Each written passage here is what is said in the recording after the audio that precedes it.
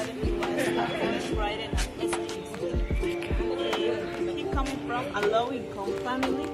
He failed regulated studies in his native Ecuador. After a fleeting passage through Guayaquil, he moved to Quito in 1951, and there he rehearsed. He was also known as Il Fakir, but his physical appearance and for his interest and mystical exotic facts. From 1945, he published stories, essays, and various articles in the Cartas de Ecuador of the House of Ecuadorian Culture.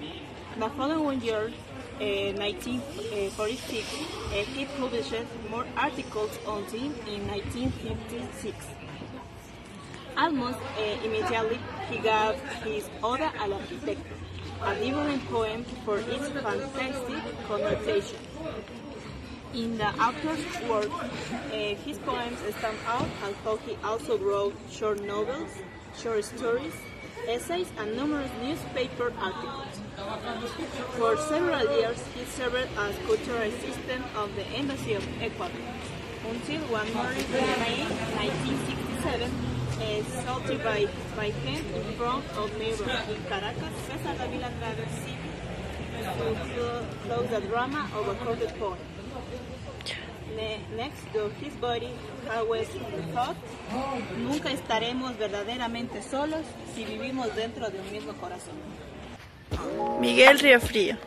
Now we are talking about the biography of Miguel Riofrio. He was born in Malacaños. His parents were José María Riofrio and Custodia Pedrero. He was raised in his paternal family.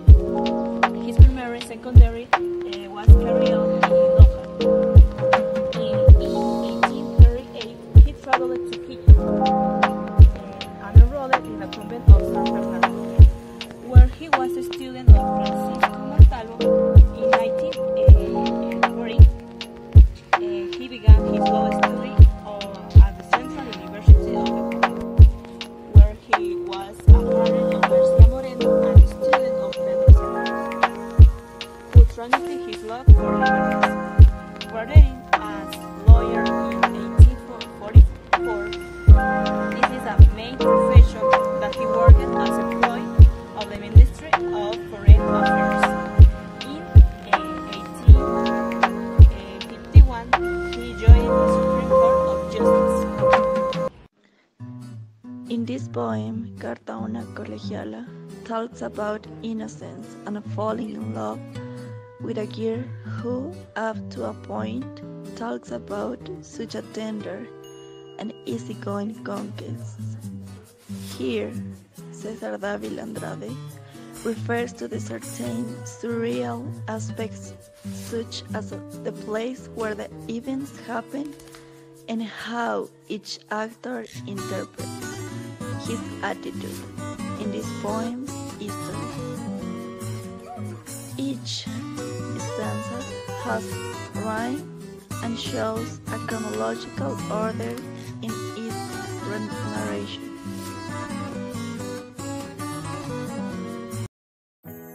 By Miguel Riofrio.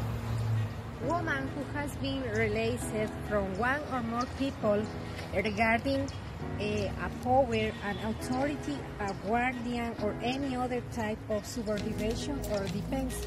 The Ecuadorian novel La Emancipada is a romantic and customary book.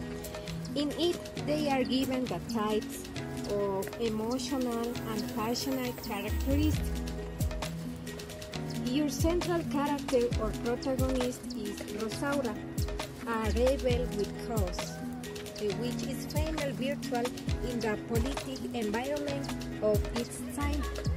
Love integrates the weather between human quarrels and spiritual gas, but also physical.